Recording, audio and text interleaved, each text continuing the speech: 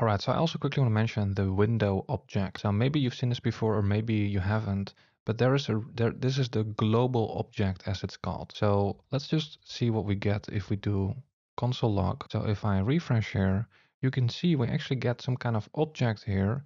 And this is the top level object, you could say, the outermost object that we get if you execute JavaScript in a browser. A lot of the things that we've been using, actually everything that we've been using from the browser comes from the window object, right? So you can already see alert here, for example. That's a function. We're going to use that in one of the projects. But the reason we can use that is because it's a property on the window object, right?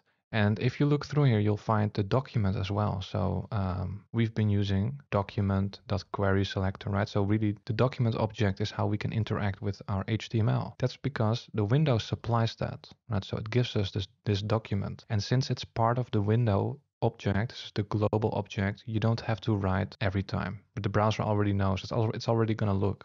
It's already going to look on the window object, on the global object to find the document, right? So everything that's part of the window, you don't have to write window in front of it. It's already going to look on the window object to find that, right? So everything that we've been using also console, right? So window.console, if we log this, you'll see we get a console here, right? If I log window.document, right? This is where the document is coming from, right? So here we see all of our HTML, right? Window.alert, right? That's a function, some native code. We don't see that. And actually window.fetch, right? It's all part of the window object. So as long as you have the window object, you have everything, you could say. Now, one other thing that's also useful sometimes is window.location, and shows you information about the current location that we're on, like the URL and things like that. We can also use this to navigate to a different route. So this window is specific to this tab. So if I would open another tab, that would also get a window object that would be specific to that tab, right? So this is the window. I mean, in a way, you can sort of see it as representing the tab that we are in. And this is just, yeah, it's a global object as it's called in programming.